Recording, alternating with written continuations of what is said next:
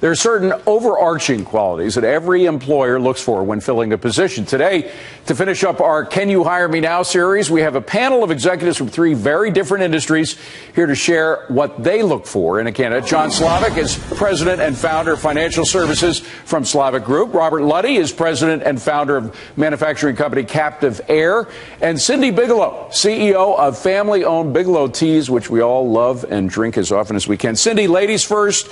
You just hired some new folks, I understand. Which positions were hardest to fill? That is, which jobs seem more in demand at the moment? Well, for us in the manufacturing arena, I think the jobs that were really focusing in manufacturing were tougher for us in the areas of marketing. So we recently just hired a director of quality assurance, and believe it or not, that was a year-and-a-half search. Wow, a year and a half. So there are positions for which you're willing to wait that long to find the right person. Robert, you have spelled out for us specifically which positions you're looking for applicants right now. Engineering 5, sales engineering 25, field service technicians 20, manufacturing 15. I'm seeing a lot of positions that require advanced technical training here. Yeah, most of our jobs require technical training. That seems to be the nature of manufacturing today.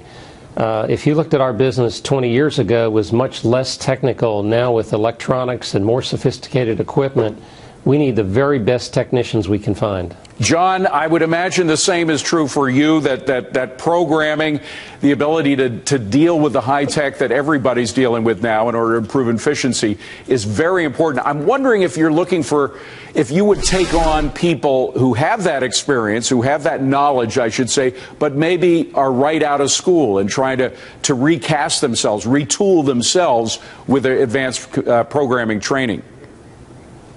Actually, many times it's the person right out of school who is best qualified in the technical areas, especially when it comes to programming, because there's such rapid change in programming that a person who's in a job for 8 to 10 years may be a little bit behind the curve.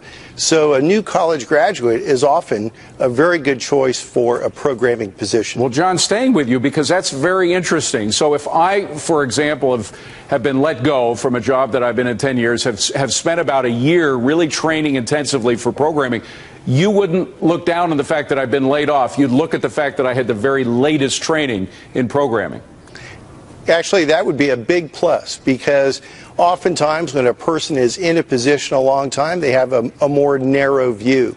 A broader view is very helpful, especially in this new age where mobile technologies and other applications are just coming online. All right, Cindi, if you can get your foot in the door and get to the point where you have an interview, what really stands out to you? What are you looking for when you interview somebody?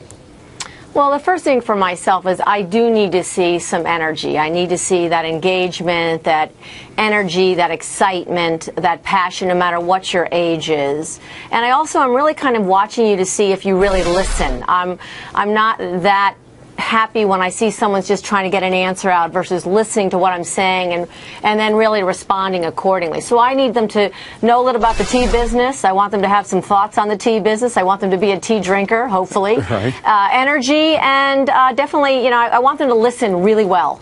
And you do have to bone up on the industry before you go in for the interview. Robert, there's no question. Resumes. You see hundreds of them, I'm sure. All the time you see them. They pass through your desk. Is there anything that stands out that makes a resume pop for you, that will make you pull it out of the pile? One thing is good job tenure. When we see people jumping jobs every year or two, we mostly don't consider those resumes. That is good interesting. Tenure. Yeah, and good background in terms of education and experience. So, Robert, sticking with you for a minute, rather than looking for real versatility, that is, I did this, I did that, I did that, if somebody stays at a job for 10 years or more, that will stick out to you more than anything else.